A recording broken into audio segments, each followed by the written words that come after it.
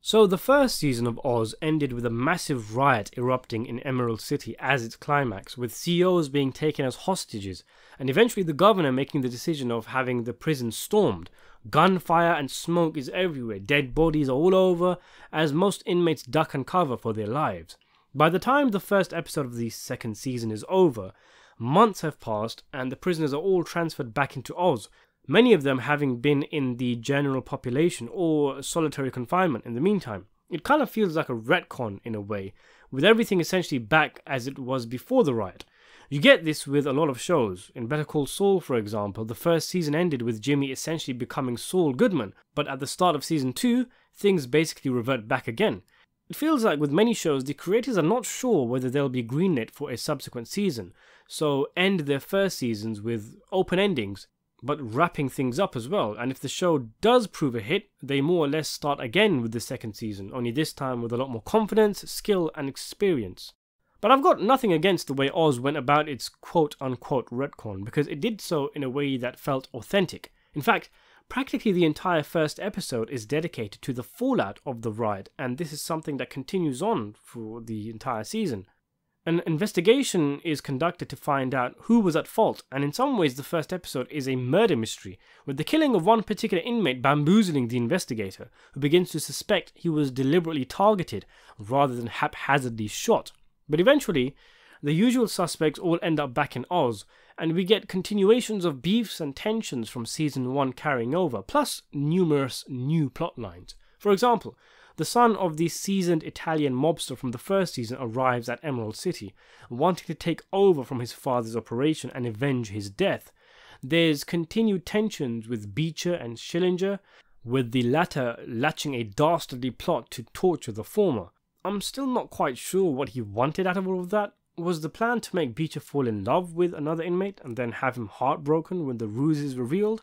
Seems a bit over the top and James Bond villainish. A new inmate arrives and claims he has sold drugs to the governor, prompting the governor to have to make a response. The warden's daughter is raped on the outside, and one of the inmates knows who did it. Adebisi exchanges love letters with a woman on death row while having his connection with his homeland stimulated by a mysterious new inmate. Saeed battles a desire for freedom with his loyalty to his men when he is selected to be granted clemency, and Augustus becomes obsessed with escape after he has false hope of release dangled in front of him. There's a lot of different stuff happening. Season 2 is perhaps even more relentless in its pace than its predecessor. It just refuses to stop moving, sometimes to its own detriment. Like there was a scene where we learn a prominent character's wife commits suicide because of him, and you'd appreciate a moment just to swallow the gravitas of the situation, but the show just zips ahead to the next series of characters. But it comes with the territory. There is no time to rest in Oz, no time to let your guard down and be at ease from the tension. It's kind of cool and funny that there's so many principal inmates, but because they're all locked up together, you'll see major characters doing random things in the background while we're focusing on something else. We might be focusing on a love-struck Ryan O'Reilly reminiscing about the nurse he's infatuated with, and Adebisi might be jiggling in the background to whatever he is listening to.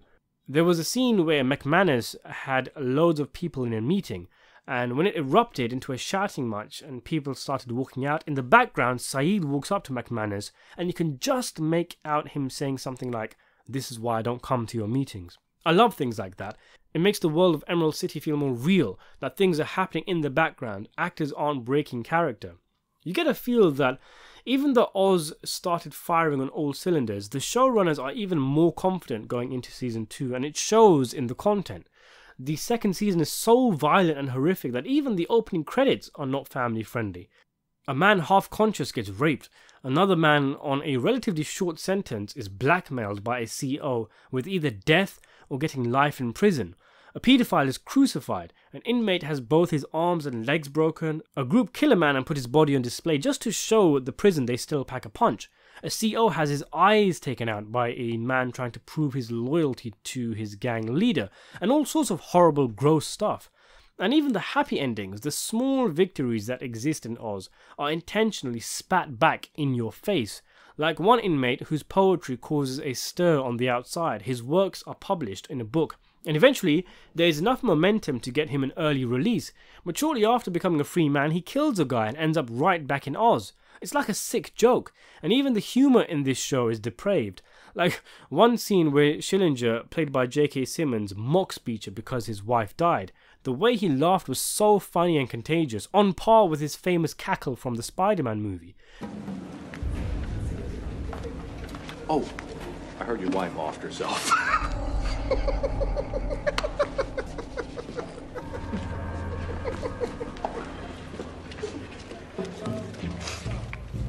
And then you realise you're laughing with a man roasting another man whose wife took her own life.